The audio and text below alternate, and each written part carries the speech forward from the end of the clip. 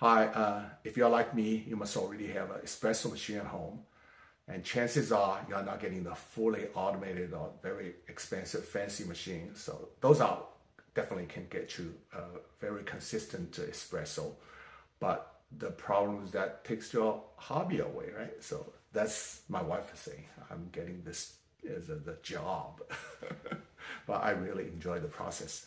So that's why I got this Gaggia Classic Pro 6-7 months ago, and trying to see what kind of performance I can get out of it.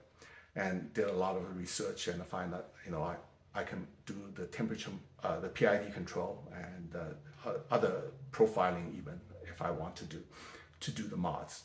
But those mods usually you have to break into the machine, and you have to cut wires and hook things in betweens, and maybe break out even the case itself. You do get all the benefit of the fully automated machine, but that's a lot of mods, and I'm afraid it's going to void my warranty. And then I look at what other people are saying is the surfing, temperature surfings, or whatever the techniques. Those are very, very good, and I find that I can get really good espresso and even a frothing machine, frothing milk out of this, and do very good latte art. But the problem is I cannot do it consistently because with the skills in the surfing, temperature surfing, first of all, you are not getting that consistency either, and also you are not knowing exactly what temperature it is, right? So very difficult to get the consistency. So I find I can make some kind of microcontroller to monitor constantly what temperature my boiler is, and then also get some other features like alarms, lights and stuff like that. And also the brewing time is important, so I want to add that in. That's what I did to my system, and I've used it for 3-4 months, and it comes out really great, and I can very consistently come up with very good coffee. And I'm going to show you how it works.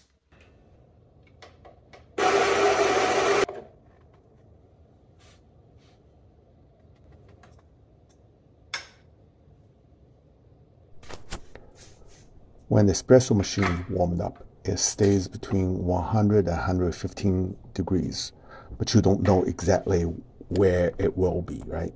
So there's a ritual you can go through to do the temperature surfing. But for me, I don't have to do that guesswork. I can just flick on the steam mode switch and then wait for the temperature reaching to the point I want to start to do the brewing. And I just flick the switch at that time. And turn it off when the timer tells me it's about 20 to 25 seconds. The trick of doing a good frothing is during the whole steaming time, the heater is never turned off. So, and also you want it to be at as high as a temperature as it can be.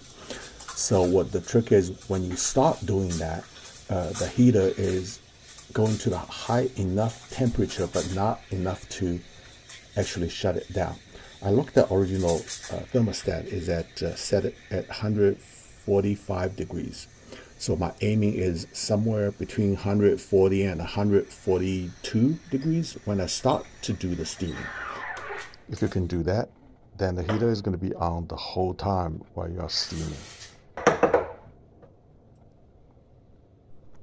A good froth milk is everything for pulling a good latte art.